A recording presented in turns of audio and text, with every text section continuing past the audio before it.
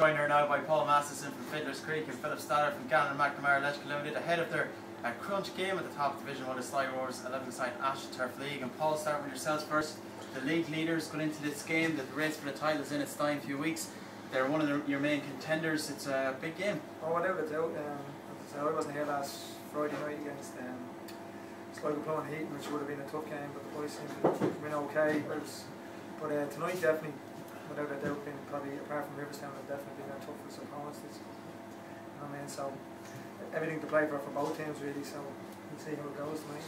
And Philip, for yourselves, it's been a couple of weeks without a match. You're coming into a very hard game after that little spell of inactivity, and you couldn't ask for a tougher one. And really, the pressure's on you. You have to go out and win tonight. It's not about we have to win. Draw's no good.